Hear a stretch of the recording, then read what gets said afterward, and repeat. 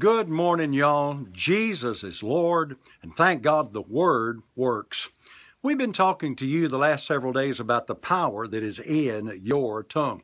The Bible says life and death are in the power of the tongue. And you hear people all the time say, my shoes are killing me. I'm just dying to go. I'm dying to get home. Or that makes me sick. Hey, the power of life and death is in your tongue. So you shouldn't be dying to do anything. You ought to be excited and praising God that you get to do things. Hallelujah. Go, Pat.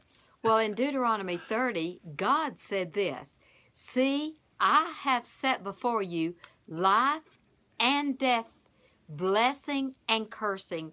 You choose." And he also said that you choose with the words. He said it's not far off that you have to go up to heaven to get it or to come down to bring Jesus up to get it. Come on, preach. But what saith it? The word is nigh thee, even in thy mouth. I got to do that again. The word is nigh thee, even in thy mouth. So when you say it, is when it works for you. That's right. And then Paul got the revelation of it in Romans, and he said the same thing. What saith it? The word is nigh thee, even in thy mouth and in thy heart. That is the word of faith which we what? Speak. Preach.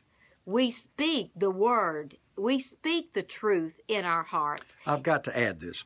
God's not the one that makes the choices for you. You are the one that makes the choices for you when you begin to, help me, say what the word says. Which means you have to find out, what does the word say about my body? What does the word say about my eyes? What does the word say about my marriage? What does the word say about my children? What does the word say about my money? Oh, you would be amazed what God says about your money. He says wealth and riches are in your house. He says that you know the grace of your Lord Jesus Christ, that though he was rich, yet for your sake he became poor, that you through his poverty might be made rich. Rich. I got to say, we might be made rich. Yes. Don't shy away from that word rich. God wants every one of his children to be rich. He wants to make them rich. He wants to be the provider, the El Shaddai, the God of too much.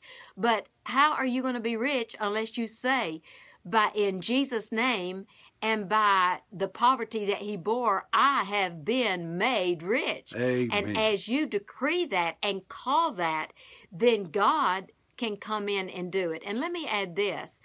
God created everything with words.